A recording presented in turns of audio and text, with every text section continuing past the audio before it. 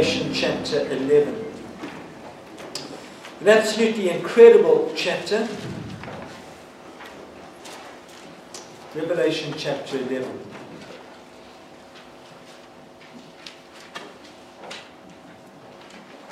Contains a very impressive and powerful story, in many ways probably one of my favorite stories in the book of Revelation. Revelation chapter 11, just going to read verse 1. John writes, I was given a reed like a measuring rod and was told, go and measure the temple of God and the altar and count the worshippers there. But exclude the outer court, do not measure it, because it is being given to the Gentiles. They will trample on the holy city for 42 months. And I will give power to my 2 witnesses, and they will prophesy for 1,260 days, clothed in sackcloth. Let's come to prayer.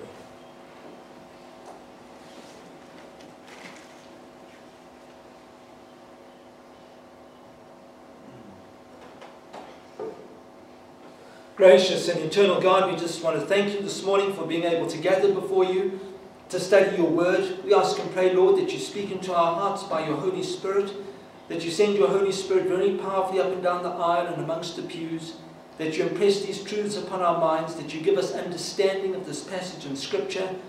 Lord, that we learn something from it, that we're able to go out and live a more effective life to the glory of Jesus Christ. And Lord, we just ask you to uplift each and every one of us, uplift the weaknesses of the preacher this morning. Lord, we also do think of Tanya and Brenda, who both had operations this week, and we just pray in your grace that you bring healing and that you remove the pain in their bodies, and Lord, that your name is glorified. We commit them and their families to you for Jesus' sake. Amen. As we turn to the book of Revelation this morning, we have reached the midpoint of this entire book. A book where we have learned so much about the end of time and about the return of Jesus Christ. And the reason is because the main focus of this entire book is to reveal Jesus Christ to you and I. How Jesus Christ is one day going to return to this earth with great power and great glory. How he will judge the wicked. How Jesus is going to go out to reward the righteous. All starting and beginning in Revelation chapter 6. In relation to a little scroll that is found in the hand of God the Father as he sits on his throne. Now you'll remember that that little scroll was sealed with 7 seals, and on each side of the page was writing on both sides. And each time Jesus took that scroll and broke a seal, a page of history literally unfolds to form and show a judgment that God sends against the world in which we live. All as God brings this present world to an end and takes this world back for himself. Now we have gone through 6 seals on the scroll. We are now in the 7th seal of God, awaiting to hear the blowing of the 7th trumpet of God. Now when the 7th trumpet is blown, 7 bold judgments then follow from heaven. And as we study into that, you'll see an angel step forward, he takes a bowl and he empties it out on the earth. And then later a second angel comes forward and empties a bowl upon the earth. And judgment follows judgment follows judgment. Judgment so horrific, so powerful in life, that God allows Christians as a way of comfort and interlude, as it were, before it actually happens. Not only for us and for John, who was writing this vision down, but for the Christians that would have been living on the earth at the time that these judgments actually take place. As a way of upliftment, as a way of encouragement for them personally. In that they may have been turning around and asking questions such as, when is God going to bring this world to an end? When is God going to stop the judgment striking this planet? Why doesn't God allow why does God allow Christians to suffer in life? Now I'm sure that many of us sitting here have often turned and asked that question. Why do Christians suffer in daily life? Why doesn't God bring an end to evil? Why doesn't God stop the devil and put him to an end right now?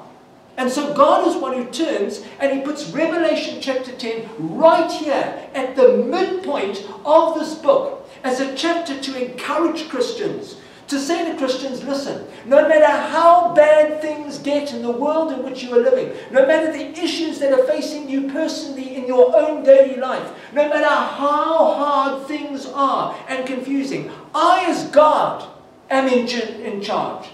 And as God, I am one who is working all things so that they happen in life according to my own heavenly plan. The world in which you live is working according to the clock and the timing of myself as God.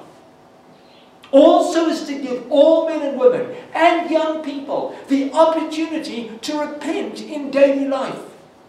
To come to an understanding of the truth of my Son, Jesus Christ. For I as God do not desire anyone to perish, but all to come to repentance in life. And so God is one who at times almost delays certain judgments upon our world to give people that opportunity to repent. And certainly by the time at this time in history, people have gone and experienced some utterly amazing things. Across the world there has been an increase in the preaching of the gospel of Jesus Christ. Preachers are proclaiming God's truth to the world. 144,000 Bible preachers have been sent out. Powerful preachers, men of great destiny under God's hand. There's been increasing war, famines, earthquakes, tornadoes, pestilences. Literally the collapse of an entire universe around people. With the opening of the seventh seal of God, a third of the earth has been destroyed. A third of the seas have been destroyed. A third of the ships have been wiped out. A third of the fresh water has been destroyed, says the Bible. There has been the release of the fallen angels that have been bound at the great river Euphrates for centuries. And God's word says to us that they will lead an army of 200 million demonic beings across the earth. And then we move into the interlude of Revelation chapter 10 to tell us all that God is in control of it. And that as Christians, we must not worry about what is happening. We mustn't get stressed out about the events happening in the world around us. The floods, the earthquakes, the tornadoes. And as you'll remember from Revelation 10, God sought to tell us this through the appearance of an absolutely powerful, massive, unique angel of God. Remember?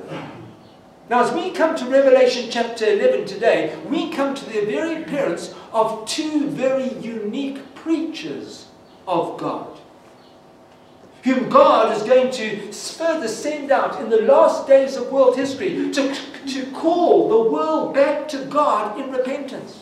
To call our world back, our friends and our family. You see, our God is a God who never ever gives up. To the world in which we live, to the people that you work with and friends and family and people you know at the club, God is often seen as a God of judgment and cruelty, a harsh God, an uncaring God. But to the Christian, God is our Father.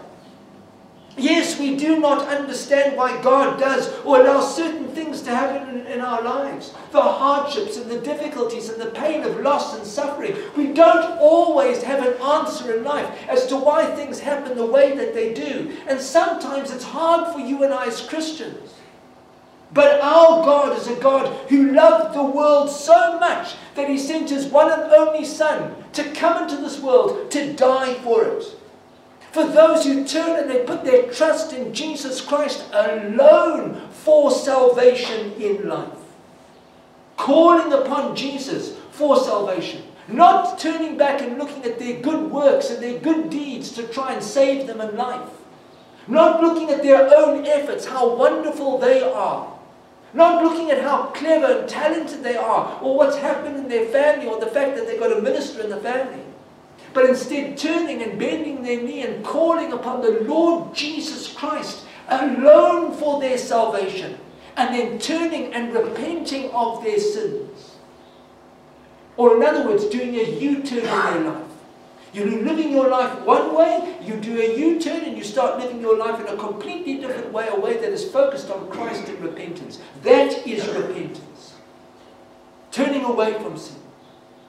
And so what God does as we have seen in the book of Revelation, is that at times he sends judgments and difficulties and trials and hardships into our lives so as to call us as a people back to himself. It's under trial and hardship that we turn back to God. It shouldn't be like that, but it does happen. God is not a God of cruelty, but he is a God who does work in our lives to turn us back to him, to say, listen, it is enough. The way you are living, it is enough. You need to seek me as the living God. And so here he sends out two very unique and powerful preachers who our world will look at with absolute horror. Look with me at Revelation chapter 11. Reading from verse 1, John writes about them. I was given a reed like a measuring rod, and was told, go and measure the temple of God and the altar, and count the worshippers there, but exclude the outer court. Do not measure it, because it has been given to the Gentiles, that's the non-Jews. They will trample on the holy city, Jerusalem, for 42 months, that's 3.5 years. And I will send and give power to my two witnesses, these two preachers. And they will prophesy for 1,260 days, that's 3.5 years. Clothed in sackcloth, these are the two olive trees and the two lampstands that stand before the Lord of all the earth. If anyone tries to harm them, watch this, fire comes from their what? Mouths, and devours their enemies. This is how anyone who wants to harm them must die. Let's look at this picture. Imagine preachers being able to do that. Revelation chapter 1, 11 verse 6, moving on. These two men have power to shut up the sky so that it will not rain during the time that they are prophesying. They have power to turn the waters into blood and to strike the earth with every kind of plague as often as they want. Now when they finish their testimony, their preaching, in other words, the beast, that's the Antichrist, the one world leader, that comes up from the abyss, the 666, will attack them and overpower and kill them. Their bodies will lie in the street of the great city, Jerusalem, which is figuratively called Sodom and Egypt. There also their Lord was crucified. For 3.5 days, men of every people, tribe and language and nation will gaze on their bodies and refuse them burial. The inhabitants of the earth will gloat over them and will celebrate by sending each other gifts, because these two prophets, preachers, had tormented those who live on the earth. But after 3.5 days, a breath of life from God entered them, and they stood up on their feet, and terror struck those who saw them. Then they heard a loud voice from heaven saying to them, come up here. And they went up into heaven in a cloud, while their enemies looked on. At that very hour there was a severe earthquake, and 1/10 of the city of Jerusalem collapsed. 7,000 people were killed in the earthquake, and the survivors were terrified and gave glory to the God of heaven. The second woe is past, the third woe is coming soon. Wow. Now these are pretty remarkable preachers from God, don't you agree? And God's pretty specific. He says there's an earthquake, 7,000 die. Can you imagine sitting listening to a news report one day and that comes across the news? And that our world by this time will be filled with wickedness. People will be cursing God and literally mocking Christianity on a scale that we've never ever known or seen before in our world. People today turn and mock the Christian faith. They mock the church. They mock God's servants. But a time is coming when the world will be far worse than it has ever been.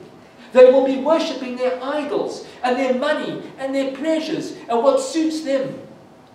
In Revelation 9 verse 21, they will be full of murder and magic arts, that's witchcraft and fortune-telling and astrology, sexual immorality and thefts will be absolutely rife. Christians worldwide will be facing persecution and death, and there will be restrictions against the preaching of the gospel and the runnings of the Christian church. Terrible punishments from God will be continually striking our world, judgment after judgment after judgment. And then in Revelation 11, God in His mercy is one who sends to the world these two preachers here, in love, in grace, in compassion, to warn men and women, to tell them about the 7th trumpet of God that is coming, to call people to come back to Him and to repent before it is too late. Now, isn't this tremendous? In that there are not only 144,000 Billy Grahams and Angus Buckums hitting the world scene, men that the Word of God tells us will be unstoppable preachers, men of incredible prophetic destiny and daily life, as well as all the other preachers that are alive at that particular time. But there are going to be these two individuals who will literally capture the attention of the entire world. Every single human being is going to know about these two men.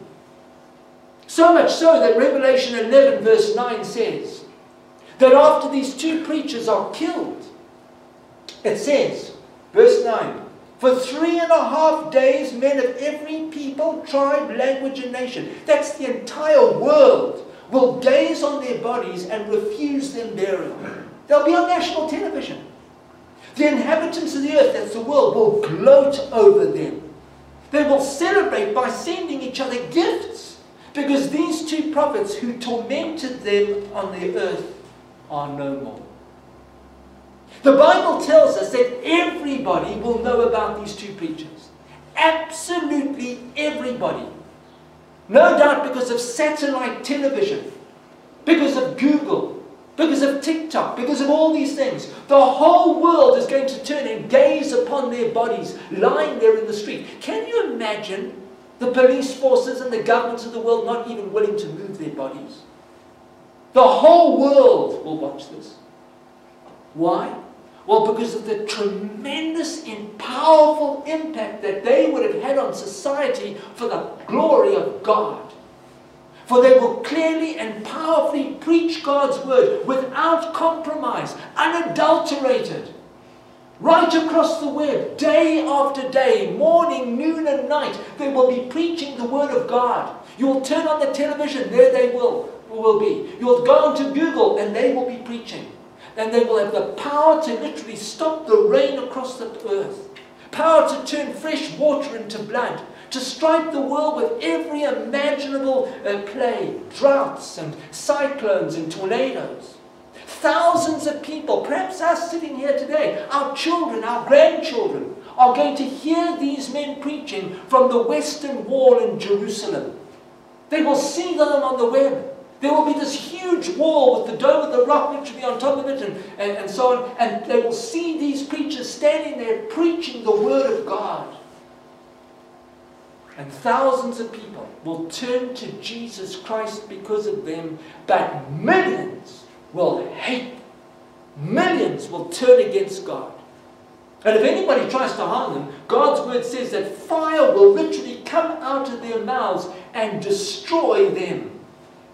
And the whole world, the Bible says, will be tormented by their threats and literally by their warnings. Tormented because they refuse to turn and believe in the gospel of salvation that is through God's Son, Jesus Christ. There is only one means of salvation. There is no other way to God than through Christ. As Jesus says in John 14:6, I am the way, the truth, and the life. No man comes unto the Father but through me. You see, believing is not just knowing things about God. Many people in life know many things. Many people can quote the Bible to you backwards and forwards and scripture verses and chapters. But to believe is to know it to be true for one's own life and soul, and then to go out in life and to live it. You see, a man or a woman has not heard God's word until they obey it. And they live that word out to the glory of Jesus Christ. Repenting of their sin. And then living a brand new life in relation to Jesus Christ because of what they then believe. Our lives are to be different for Christ. But you see, by this point in the world, people will refuse to believe the gospel of Jesus Christ. They may not be happy with their own lives, yes. They may look back at their lives and their lives are filled with darkness and misery and complexities, and day after day it's the same drudgery. They may believe their lives are completely messed up. I was at the hospital this week out in Tembisa, and I was stood in the parking lot talking to somebody, and I gave him a Bible. And he said, my life is a complete mess.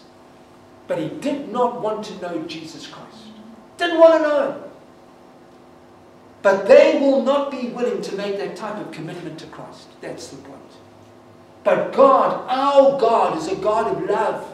He will keep His servants preaching right up to the very end of time. Wow.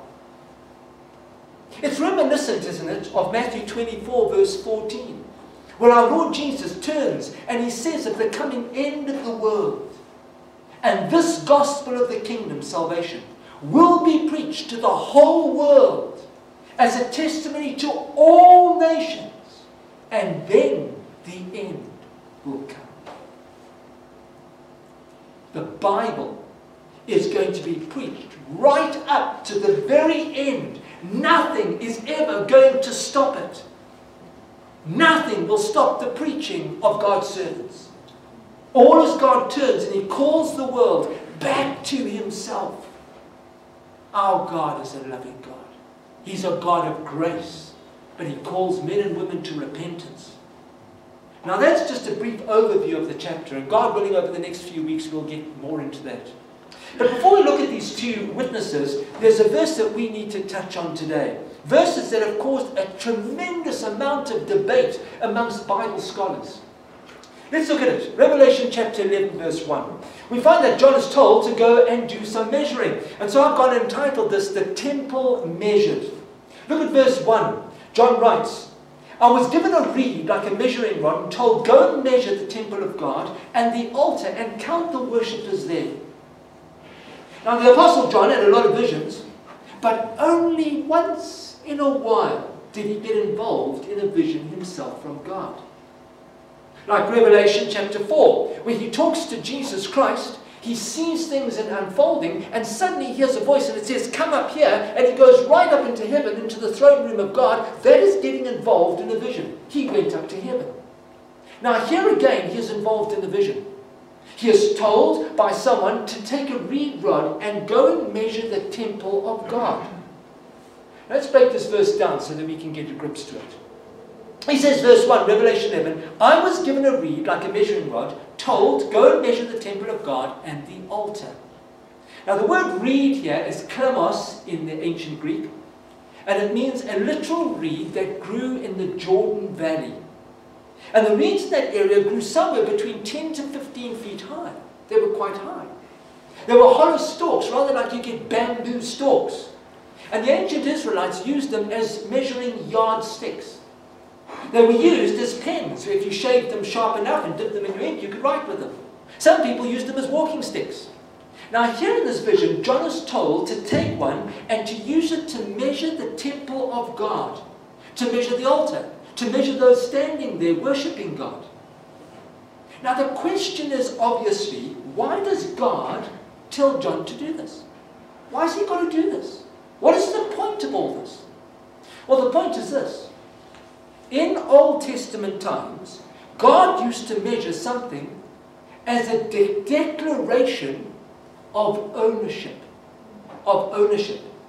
The fact that God saw something as personally belonging to him in life. He owned it for his own preservation. You see this, for example, again in the book of Revelation. Revelation chapter 21, verse 15. Where God has the New Jerusalem, the city of heaven, this glorious city in heaven, the capital city, measured. Look at Revelation 21:15.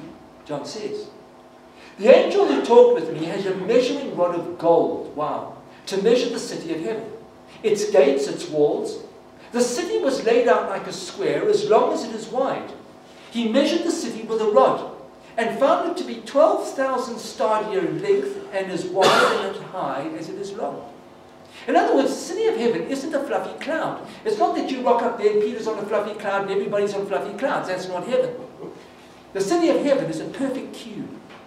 It is 1,400 kilometers high, 1,400 kilometers wide, 1,400 kilometers long. It is a perfect cube in heaven, an absolutely glorious city, street upon street upon street upon street upon street. I was to imagine escalators going up and down so that you can go from one place to the next. It is an absolutely glorious building. But it was measured by God, for he owned heaven, and he owns it. And it seems in a similar way that that is what John is instructed to go and do here. That temple is measured here in Revelation 11:1 in earthly Jerusalem because it belongs to God. God is identifying it as his own property. This is my property. John just going to measure it. Measure the temple, measure the altar, measure all the people that are there. And this is particularly true because John is told, Revelation 11 verse 1, go and measure the temple of God, the altar, and the worshippers. In other words, God would be measuring off here those people in Israel who would be seeking him as God. They're only in the temple because they're wanting to know God. And he says, I want you to measure them. Almost as it were, to put them in protective, favored custody. To put them in a position of protection. Did you get that idea? You say, how do you know this is speaking of the future, Mark? Well, glad you asked. The reason is because John wrote the book of Revelation in 96 AD. But in AD 70, 26 years earlier, a war had broken out between Rome and the people of Israel. And a Roman army, the 10th Legion under Titus, had destroyed the city of Jerusalem. Had absolutely leveled the temple to the ground to get the gold out of the walls. And they banned all Jews from the city of Jerusalem. In fact, the Romans removed the name Jerusalem completely and named the city Antilia Capitolina. That was the name. So that there was no more city of Jerusalem. It was Antilia Capitolina. There was no more temple. In fact, they were sacrificing to Zeus. They banned every Jew from the city. The Romans destroyed everything. 985 towns in Galilee were burnt to the ground and the people slaughtered. Over 1 million Jews died in that battle. The blood was so thick in some areas, a Jewish general says it started to put the fires out in the temple area alone. You say, Mark, are you saying that in the modern city of Jerusalem, the temple is going to be rebuilt again? Now? Yes. That's why, for example, in 2 Thessalonians 2 verse 4, it says of a coming Antichrist world leader, the 666, that he will oppose and exalt himself over everything that is called God or is worshipped, so that he sets himself up where? In God's temple, naos in the Greek, proclaiming himself to be God. He cannot sit in a temple if there is no temple. Our Lord Jesus in Matthew 24, verse 15, when he spoke about his coming return, put it this way. So when you see standing in the holy place, that's the temple, the abomination that causes desolation, Antichrist, spoken through the prophet Daniel, let the reader understand, then let those in Judea flee to the mountains. Flee, you better run. In other words, this Antichrist, this world leader, the 666, this man who's going to unite the world and Europe under him, is going to walk into a rebuilt Jewish temple in the modern day city of Jerusalem, and he's going to proclaim himself God in that Jewish temple on national television. And in doing so, he is going to offend the religious Jews and offend the government of Israel and break the peace agreement because the government is propped up by the religion. You say, when is this going to happen, Mark?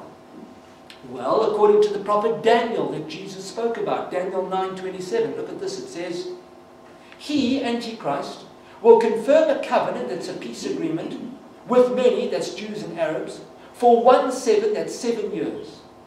In the middle of that 7, that's 3.5 years, he will put an end to sacrifice and offering. He will ban Jewish worship in the temple.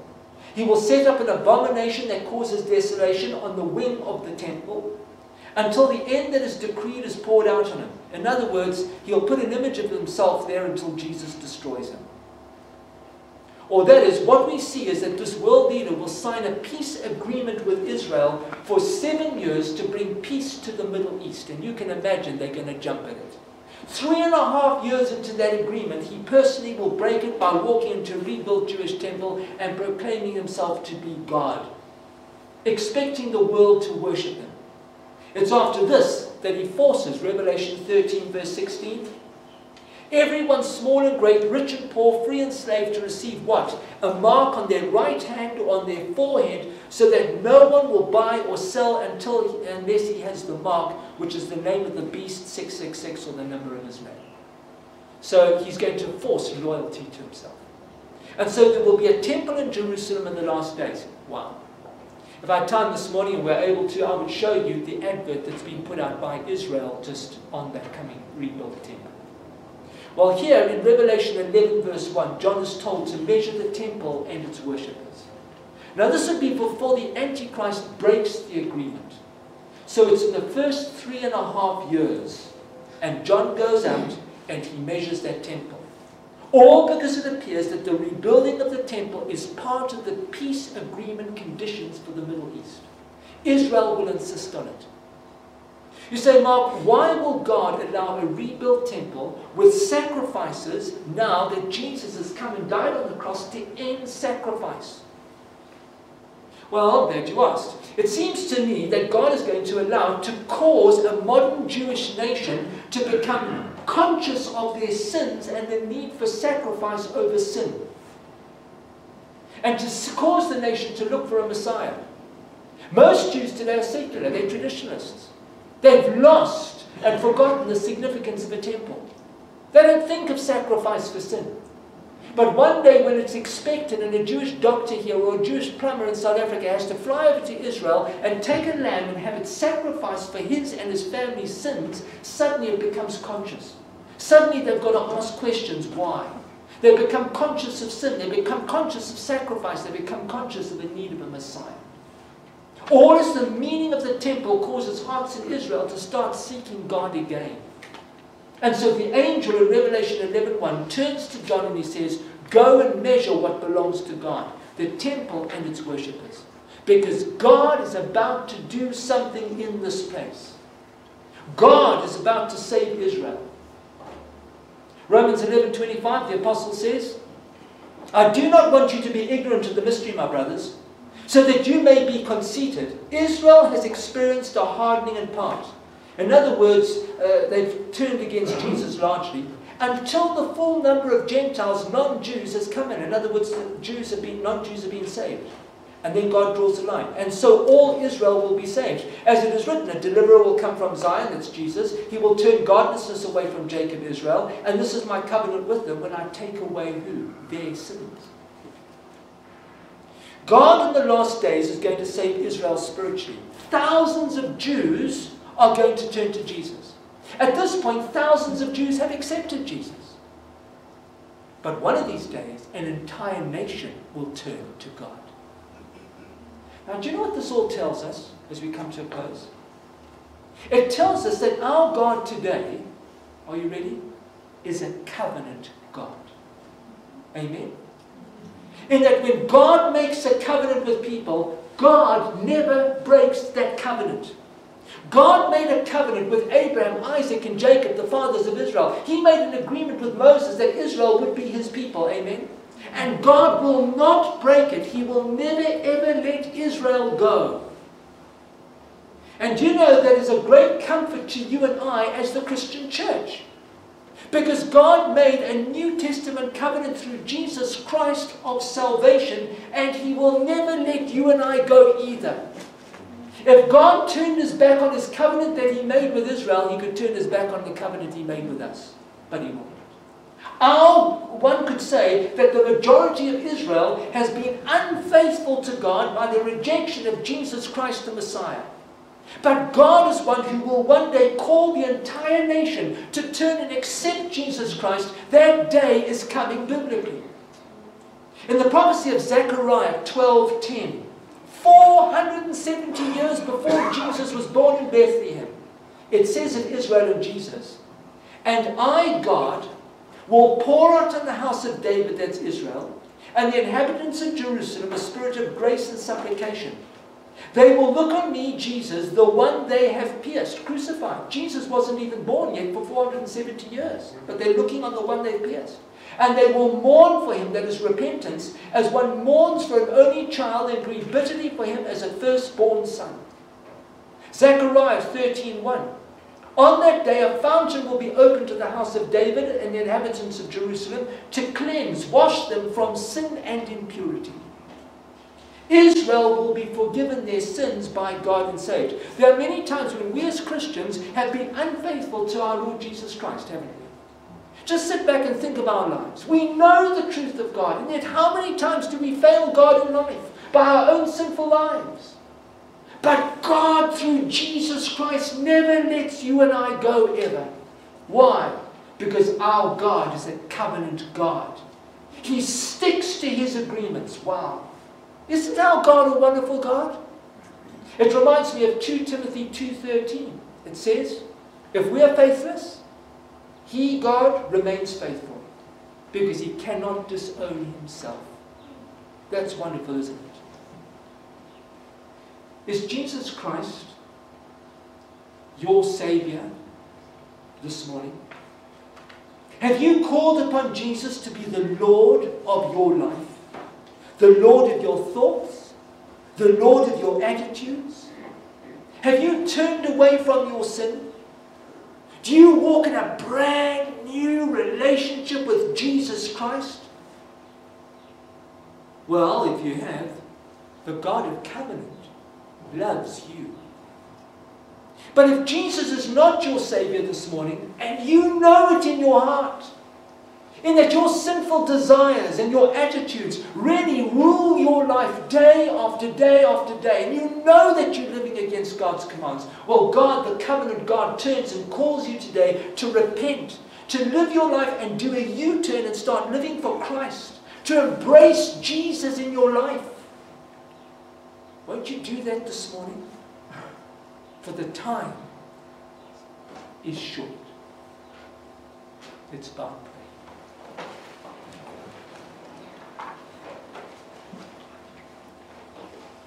Perhaps this morning you want to say something to the Lord about your life.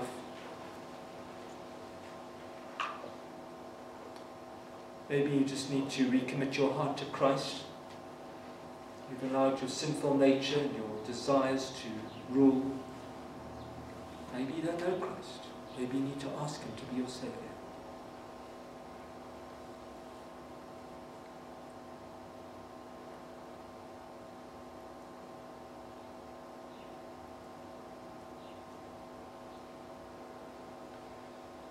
Perhaps you feel that you just need to recommit your life to the Lord. Maybe you want to, maybe somebody here doesn't know the Lord Jesus.